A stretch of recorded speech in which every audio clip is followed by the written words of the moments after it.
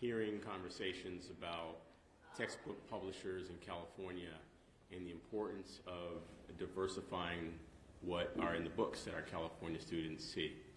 I want to thank all the legislators who are here, my co-chair, Senator Limón, who will be making a few remarks. Look, it is proven that when students see images that look like them or content about their experience, they do better, academically and socially.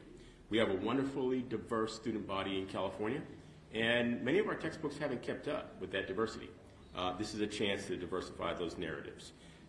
This is all happening against the backdrop of what's happening in other countries, where you have governors in other states literally trying to strip out any representation about race, about the experience of LGBTQ+ students, students with disabilities. California's going in the other direction.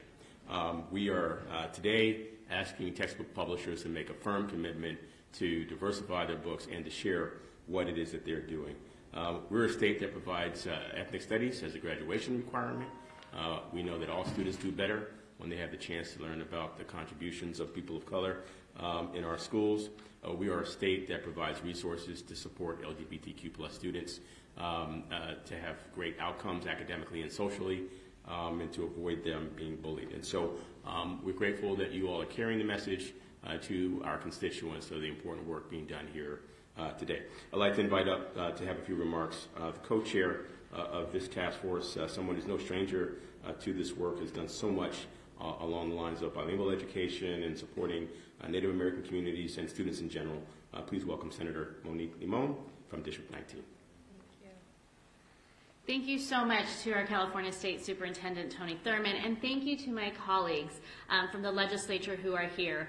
As someone who's been an educator prior to getting to the California legislature, I know what it's like to be in a classroom in both higher ed and K through 12, and I know what it's like for students to see, to read, to interpret, and to have dialogue about the material and literature that they read. And I know how important it is for them to see their lived experiences reflected in a variety of ways through literature. When I first got to the legislature, I worked on an issue that was very important to me. I realized that I grew up in the Santa Barbara area. I went to public schools, and these are lands of the Chumash people, Native people. And I knew about the Chumash, but it was really third person, and I realized that it wasn't in our books, in our curriculum. And when I was an adult and I was on the school board, I was handed a beautiful, what we then knew of, encyclopedia. I don't know that everyone knows what an encyclopedia is now, but an encyclopedia with terms, language, and history of the Chumash people along the Central Coast. And it was then that I realized I am an adult, and never once did I see this, did I learn this, or have access to material, to literature, to content that was reflective of the Native people of the place that I was born and raised and that I grew up in.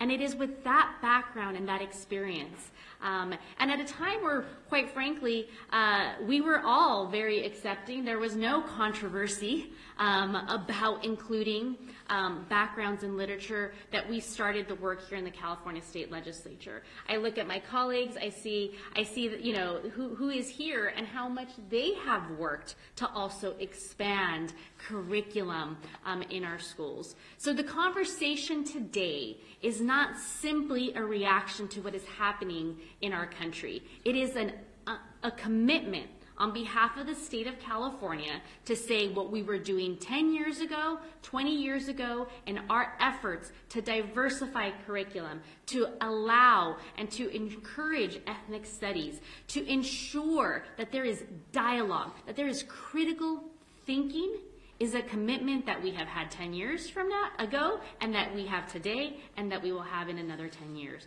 These are the California values, and I'm so grateful to all of the publishers that are here, the stakeholders that are here, to also help us ensure that the values of California in allowing and promoting and securing a diverse curriculum for students is something that we're going to do in partnership with our stakeholders. So I want to thank our Superintendent of Public Instruction for convening us, for creating a space to have this conversation, and for ensuring that our educators, our schools, our students, and our communities at large know that despite what is happening in the country, despite the books that are being banned, the literary material that is being banned, we are very committed to ensuring that our students in California see themselves reflected, no matter where they come from, what parts of the world, what backgrounds they have, see themselves reflected in the curriculum. Thank you. Thank you.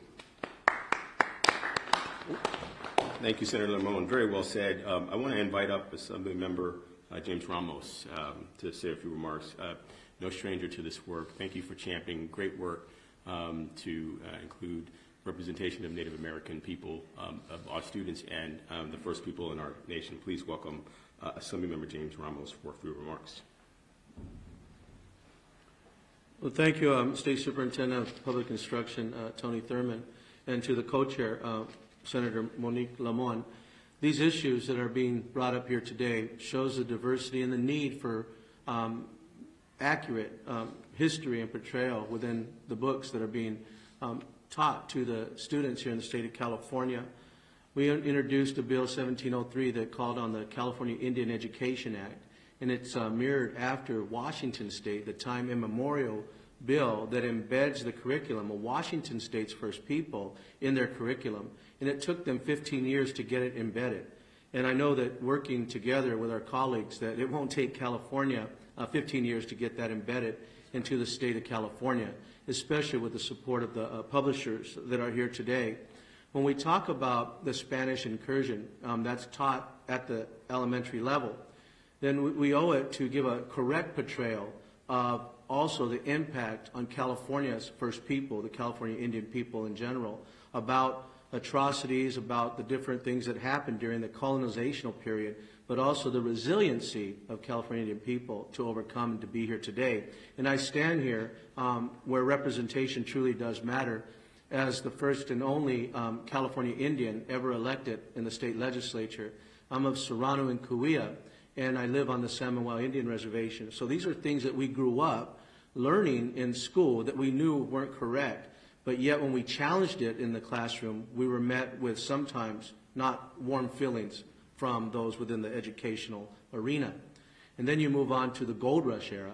If we're going to be teaching about the Gold Rush, then it's a chance to correctly portray what truly happened again to the Californian people, which isn't a rosy picture, but it's still a picture that needs to be told in the state of California, because California is home to more than 109 federally recognized tribes. But even more than that, California, when the first exploration took place, was covered with California Indian people throughout the state.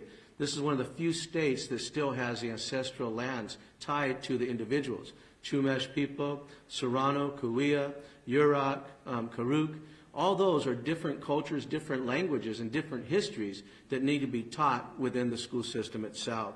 So we have a chance today to be able to lend our voice to publishers and to the state of California that it's time that we come together, work together to ensure that a correct portrayal of California is being taught within the classrooms, and that should include and start with California's first people, the California Indian people. Thank you. Thank you, Senator Ramos. Thank you. Thank you, Senator Member Ramos, and for bringing those wonderful remarks on behalf of District 45 in the state of California. I'm looking to members and their staff to let me know when they need to duck out for committee hearings. Until then, we'll continue with the order that we have. Next up, Assembly Member Corey Jackson, District 60, who many of you have met, who has brought forward legislation that would address some of the issues that are coming forward with book banning. Please welcome Assembly Member Jackson, Dr. Corey Jackson. Thank you very much, Superintendent. It's my honor to be here, and thank you for leading on this critical issue. We don't just know that knowledge is important. We don't just know that knowledge is power. We are finding out that knowledge is sacred in how we teach it in our schools and how we consume it as a society. And I think that this time in history is an important reflection on that if we are not being taught our true history, if we are not being taught to have empathy and care for the history of the most marginalized and oppressed populations in this nation, that our society begins to fall apart. And this is probably the most critical issue that we have to fix here in California, because no one would have thought that these dangerous movements is taking a foothold in California, and certainly representing parts of Riverside County where some of the epicenter is in this book banning movement, this anti-history of people of color and LGBTQ people. We have to make it clear that this movement has no place here in California, that all people will be given the dignity and humanity that the Creator has afforded them. And there is no one who can take that away from anyone. AB 1078 is a critical response to ensuring that we put the brakes on the banning of books. When you can simply say that a school board can simply say that a book is not allowed because of this mysterious boogeyman called CRT, based upon someone's own opinion about what history should be, not what it is simply very dangerous. And we are learning this more and more. We cannot just hope this goes away. If we think it's going to go away, we are going to be saying to the next generation that we failed in our sacred responsibility of ensuring that these issues are not something that yet you have to face. This cannot happen on our watch. And so I am very honored to be working with the superintendent, working with the chairs of the Education Committee. I want to thank Assemblymember Murasuchi for keeping this bill alive, to making sure that we had enough time to bring together the diversity of California so that we can have the critical conversations to find a balanced approach. Because we know that this issue is so complicated, so complex, but I believe we will meet the moment. And this is something that we should all be proud of. And so I want to thank those who are here. I want to implore publishers to hold the line of truth. Hold the line of truth so that we can make sure that future generations are better off than we are today. Thank you. Thank you. Thank you, Assemblymember Jackson. I'm so grateful for Assemblymember Rick Chavez-Sabur from the 51st District for many years has been lifting up examples of ways that we support all students, but especially supporting our LGBTQ+ students. And because of your leadership, there is much that is in legislation. Please welcome Assemblymember Sabur. Thank you, Superintendent Thurmond, for inviting me to participate in the task force and having me here today. You have been a rock-solid champion of making sure that our schools are safe and secure for LGBTQ+ and all students that face vulnerable circumstances and are at risk. We are here today to address the challenges faced by students who do not see themselves represented in the lessons taught in our schools and the stories told in our textbooks. These include students from communities of color, youth from immigrant communities, students with disabilities, Native Americans, LGBTQ+ students, and more. And generally, these students face lower success rates in our schools. LGBTQ+ students who are targeted because of their sexual orientation or gender identity missed school nearly 3 times more often, had lower GPAs, were less likely to pursue post-secondary education, were twice as likely to have been disciplined at school, had lower self-esteem, and had higher levels of depression and suicide ideation than their peers. That number is even greater for LGBTQ+ youth who are also targeted because of their race, immigration status, zip code, religion, or ability. Schools play a crucial role in supporting these students who may lack acceptance at their home and in their communities. With the right programs and adoption of best practices, schools can provide safe and inclusive environments where students can thrive academically, emotionally, and socially, but many schools have a long way to go. School curriculum is a large part of the overall school experience and has the ability to significantly impact students' well-being and sense of belonging. LGBTQ+ inclusive curriculum helps students feel seen, valued, and respected. It also benefits non-LGBTQ students by fostering understanding and empathy and acceptance. Holocaust, anti-Semitism curriculum that focuses on contributions of members of communities and other curriculum that focuses on contributions from communities of color, ethnic studies, religious minorities, and women are similarly critical. I did not have the opportunity as a child or even as a young man to see representation around me.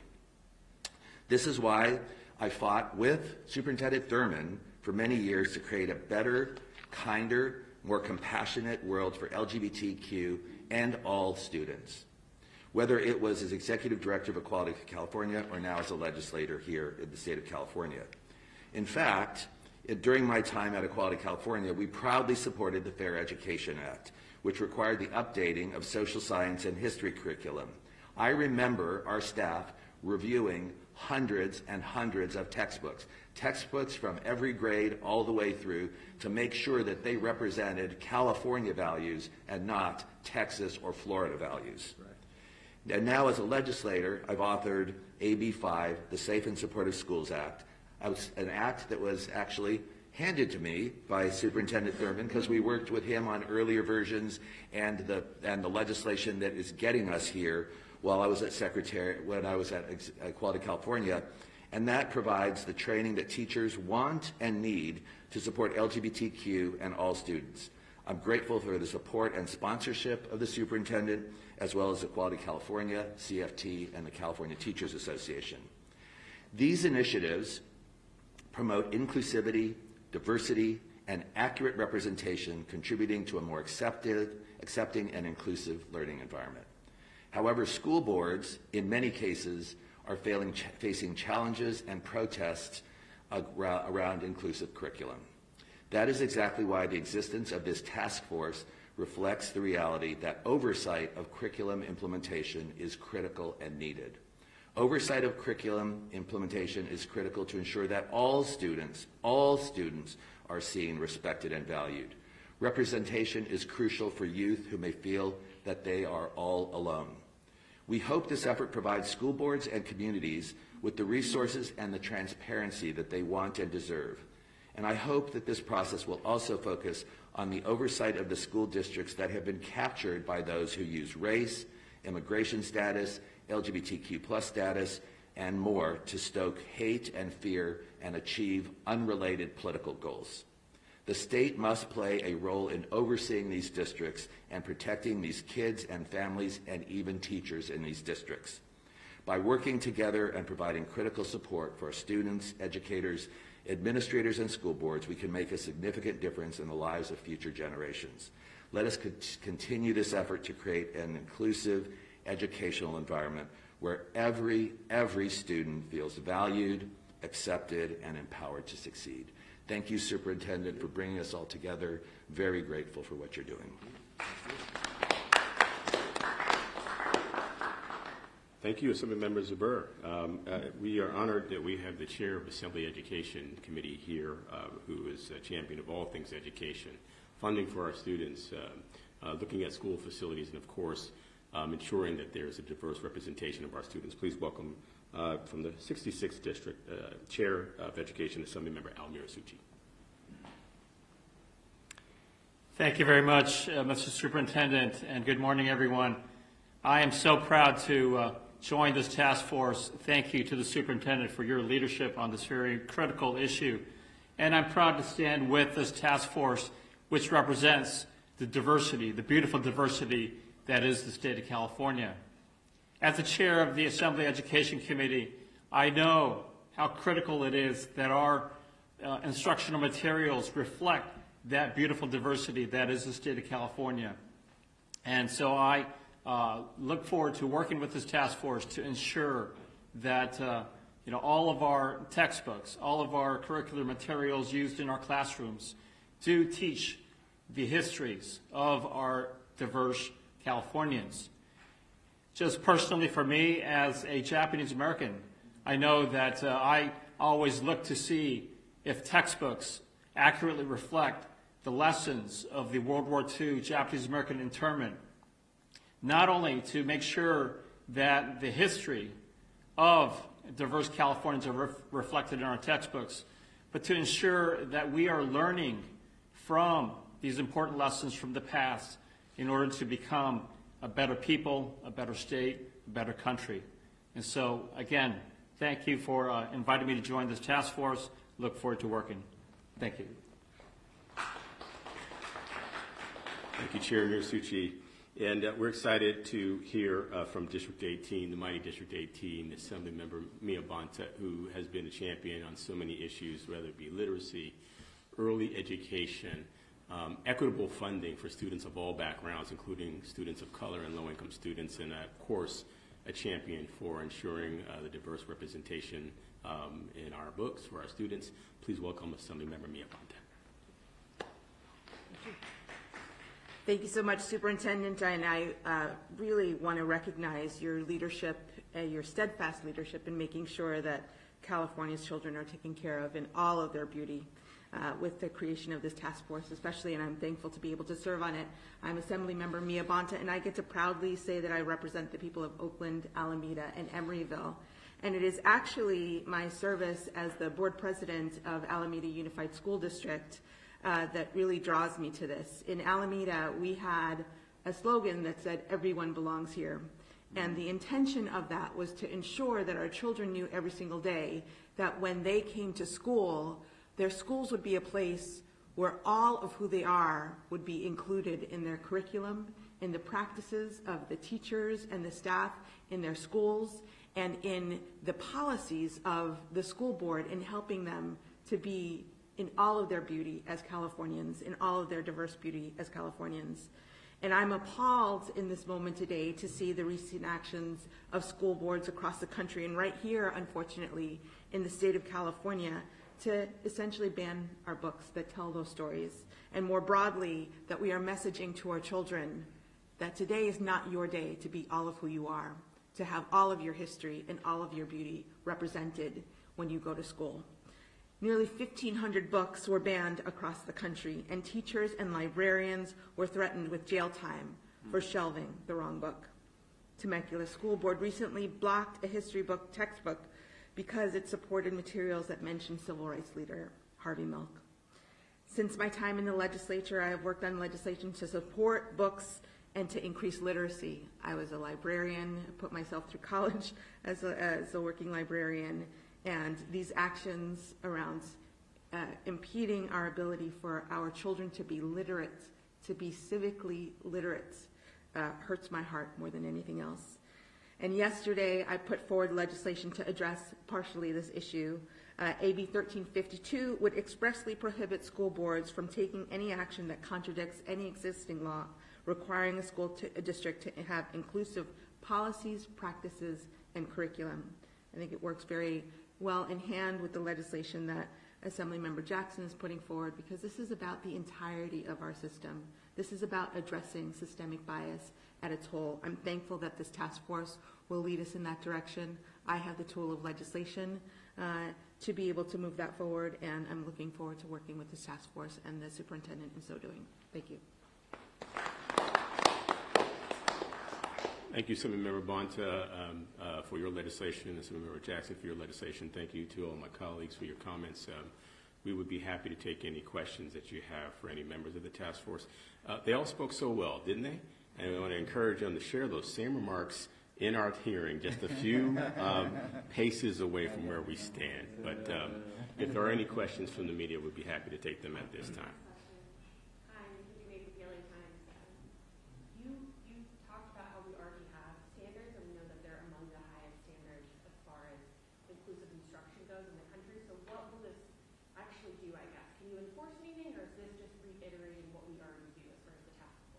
Yeah, I invite any of the members to share their thoughts, but this goes beyond what might be in a standard.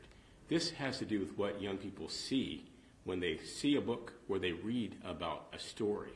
And sadly, we still have, in textbooks all across this country, textbooks that provide a representation or stories that don't include representation and that aren't accurate. I appreciate my colleague, Assemblymember Ramos, who's continued to talk about the need to provide accurate history about the experience of Native Americans as an example. And so this is an opportunity for textbook publishers to make a public commitment to say that what they put in their books will reflect the diversity of our kids. To simply say that what they care about, their bottom line, will line up with what we care about, what our kids are learning and how they see themselves, and that they'll do better as a result. And as you'll hear from one of our witnesses today, the great Dr. Joe Johnson, you will hear that doing just this actually will increase the bottom line for many of these companies. So it's a win, win, win. So we're asking for a public pledge today. We're supporting the legislation that you heard here today. The legislation does have mandates in it for school districts. You'll hear about legislation that will have a fee for any company, for any district that bans a book. And so let's be clear, inclusive education is more than woke education, as some have called it. Inclusive education helps our students to have academic success, social success, and to be able to contribute to their communities. This task force will be taking up many issues. Just one of them is what occurs in textbooks. When we read the recent stories about school boards here in California that have banned books, can the state do anything about that, or is this one of these issues where locals have control if that's their control? There is no doubt that this is a state with local control is a practice and a priority. But as you've heard from my colleagues, there are at least two bills that aim to to curtail the actions of those who are hiding racism and hate under the guise of local control. Mm-hmm. Local control doesn't give you the right to inflict pain on someone or to even threaten someone. Our students who've been asking for the right to not be bullied because they're LGBTQ plus students, they have been bullied by adults simply for raising their voices for what they believe. And so there will be legislation, there is legislation that will address the actions of these school boards, and we will continue to address them. As you all know, many of these districts are under full investigation, some of them directly by my office, and we will continue to make sure that there's no discrimination taking place in our schools. Can you tell us the numbers of those bills? Yes, I'm going to let the authors mention their bills and their bill numbers. AB 1078, which is a bill to increase the voting threshold of 2/3 majority for local school boards if they wish to try to ban books or curriculum. But it also increases and strengthens the FAIR Act to making sure that school districts are legally responsible if they begin to reject books and curriculum simply because it tells the true representation of any protected class.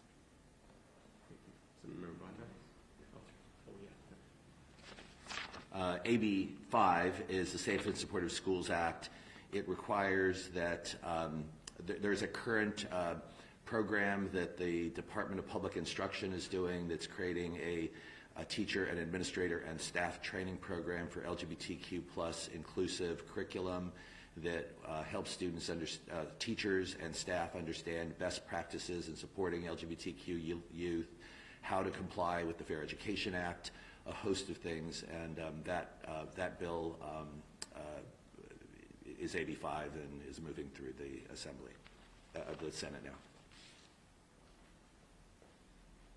And I have AB 1352, which seeks to ensure that school boards enact when school boards violate the laws of our land that focus on inclusive practices, curriculum, and systems, that they essentially have to do that. So it says if there's a law like the FAIR Act in place, that school boards actually have to follow that law to support inclusive practices. It also ensures that if there's an individual school board member that refuses to put forward policy or controverts the policies of the state, that they be censured and allows for by a two-thirds vote removal of that school board member. Thank you, colleagues. Great bills. Any other members from the media with questions? Yes. Hi.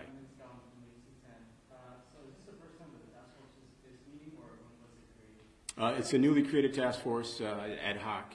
It is the first time that it'll be meeting. But there have been conversations as the task force has been coming together with various interest groups and interest holders, including AXA, our school administrators, and our school boards associations, California Teachers Association, California Federation of Teachers. We've been having conversations about how to address inclusion in education. This is the first meeting of the task force today. There'll be other meetings. We've decided to start with the issue of diversity in textbooks because it's been an issue that's been long coming. People have been asking for it for a long time. You're going to hear from some great witnesses, too, who are in the room already. And if you wish to ask them questions, you can. You're going to hear from them why this is so important. This is not a new idea. This is not a reactionary response.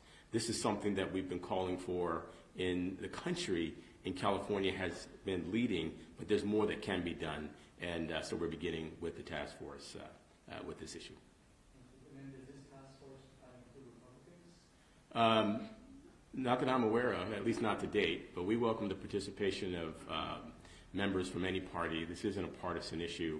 And I can tell you that because when you look at the surveys about what Americans think about the issue of banning books, most Americans are opposed to the idea of banning books, both Democrats and Republicans. The reality is that we're seeing the actions of what I would call a wayward few who are tearing apart at the fabric of what makes this country so great, the diversity of our people. And this is one of many actions that I think we can put forward to show that California is a special nation because of the diversity of our people, and that we can hold many things at the same time. We can hold that slavery was devastating and is a devastating part of our history, but at the same time, we can be proud to be Californians and proud to be Americans, and to say that we can do better than what might have happened at the beginning of the history of this country, and that we can do better, and that we're teaching our kids to do better. So there'll be many, many topics, and individuals from any party are welcome. We have time for one or two more questions. Yeah, hi, Superintendent Blake Jones with Politico. A few weeks ago, the Newsom administration, tried to exert pressure on textbook publishers that had altered their social studies content under pressure from Florida Republicans. And I'm wondering, is there anything else in the works, whether it's like at the state board or the CDE, to try to, put more pressure on textbook publishers from California? Yeah, welcome. If any of my colleagues want to speak to this or any of the questions that have come up, I would just say I applaud the governor for putting the pressure on companies to say, if you're going to strip out the history of people in another state, you shouldn't expect to do business in the state of California. Mm-hmm. Everything has to be above board. And that, again, I can't say enough about those textbook publishers who come forward today to provide their pledge of support during this time. You'll hear from them in the hearing, and so I'm grateful that there's pressure on companies to say, don't think you can make a buck doing bad things in another state and expect to be able to do business in the state of California. I'm grateful that we have folks here who care about what's in our textbooks, and as you heard from Assemblymember Ramos and Senator Limón, this is not new. These are items that we have been working on for a long time, and California is going to show the way for those other states. Anyone want to address any of those? Assemblymember Zuber? I remember when the Fair Education Act was adopted, there was a process there where every textbook manufacturer or publisher had to provide textbooks to the Department of Public Instruction. And there was a whole review process that occurred where I know my organization with some other LGBT organizations reviewed literally every textbook from every publisher and actually ranked them. And I think because some of the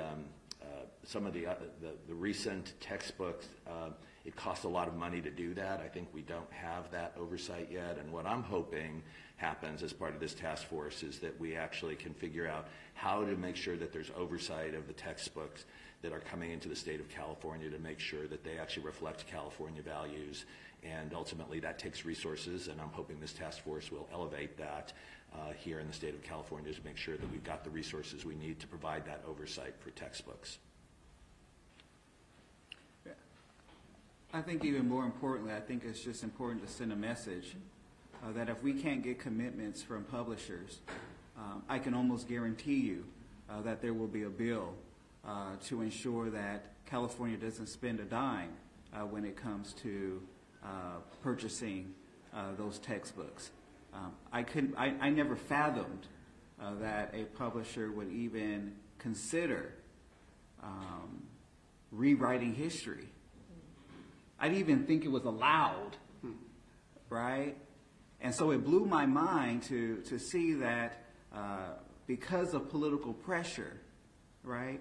And that this goes to the whole recent history about what is truth, right? What is our true history? And we see the direct ramifications of that. And so we have to take this very, very, very seriously in making sure that we hold publishers accountable because they hold the key to what future generations and how their society is going to be run as well.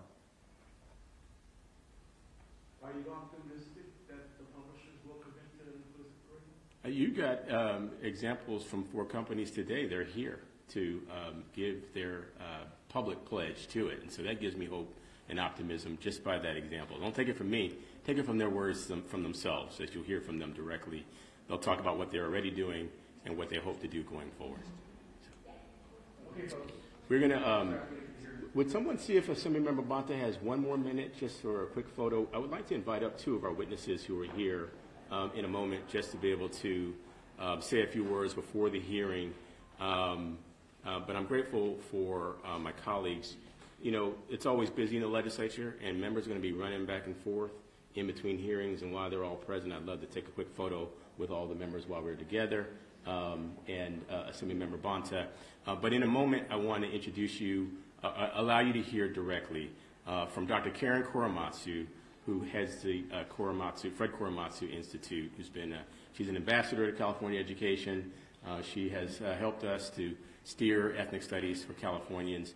And then I want you to hear from Dr. Joe Johnson, who has been helping us to steer this conversation about how it's good for students, how it's good for the companies. His research is cutting edge, and I want you to have a chance to hear from them. We'll take one quick photo, and then you'll hear from a few remarks from 2 of our witnesses who are here. Senator, if you could.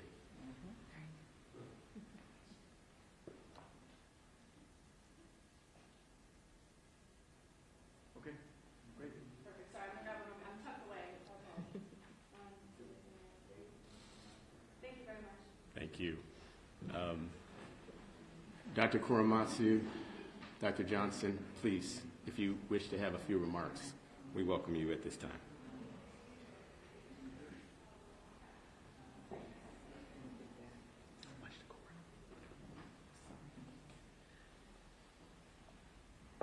Good morning, everyone. Thank you, Superintendent Thurmond, and also for creating this task force.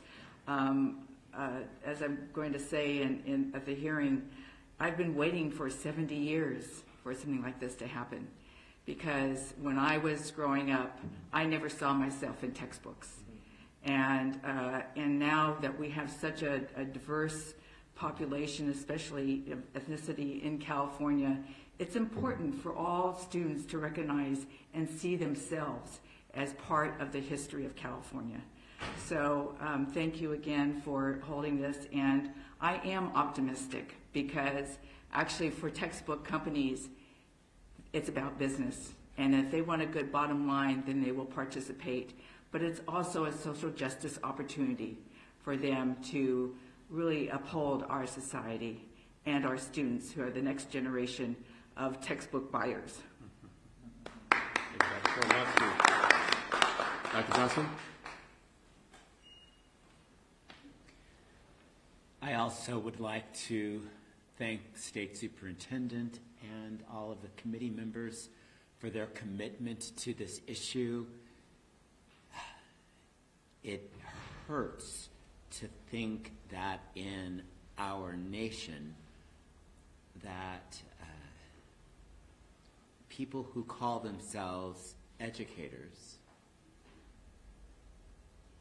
don't recognize that we have the opportunity through education to create the beloved society where every individual is valued and appreciated and respected, and that we as educators have a sacred responsibility to build that beloved responsibility through what we teach each and every child.